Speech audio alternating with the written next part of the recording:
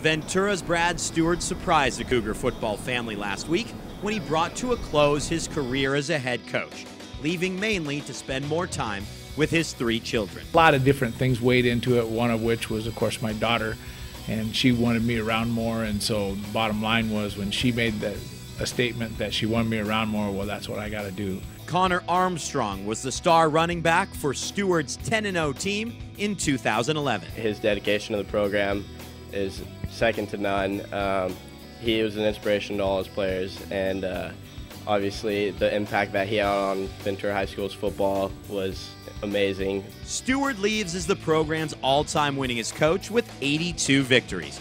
Taking his place is Ventura alum Tim Garcia, promoted from the offensive coordinator position. We play with the heart. We talk to people with our heart. We're not afraid to show emotion, but yet we're also going to be physical, tough, and come out and hit you in the mouth every week.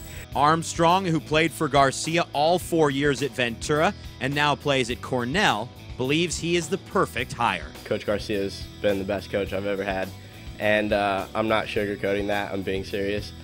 He's a tremendous leader, and his dedication and passion to the program is just honestly second to none. Garcia and nearly all of his assistants played football at Ventura. We've been fortunate to have them come back and be a part of what we're doing.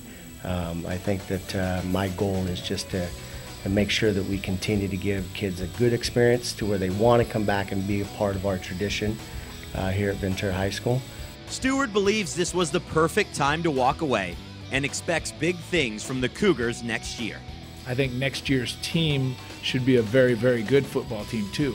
And so I wanted to step aside, not at an awkward time, but at a smooth, easy transition time where the program would be rolling along pretty good. Returning quarterback Stephen Ledesma and defensive tackle Tevin Krall are sad to see Steward go, but are looking forward to playing for Garcia.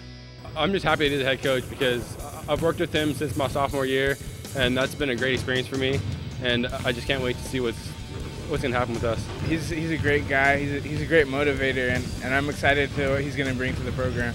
Once the season starts, Steward believes there's only one place he'll be. Probably wherever the Cougars are playing, and I'll just get down about the 2-yard line so that when we get close I can signal down and say, hey, Tim, you're on the 2-yard line, you know. Ventura opens the season against Righetti with spring practice starting in May. For VCS Preps, I'm Danny Page.